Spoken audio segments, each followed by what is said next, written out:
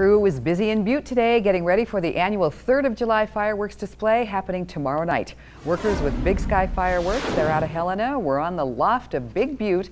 They were setting up the cannons that will shoot off the fireworks over Butte. Show is set to begin around 10:30 in the evening and last about 20 minutes. Workers hope that the display will cheer folks up during this difficult time. Everybody's been cooped up, everybody's had a lot on their mind with COVID and the whole pandemic. This is a chance to cut loose and be responsible.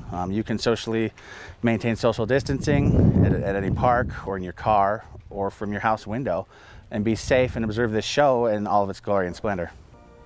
And we will be broadcasting the whole display live right here tomorrow night as soon as it begins.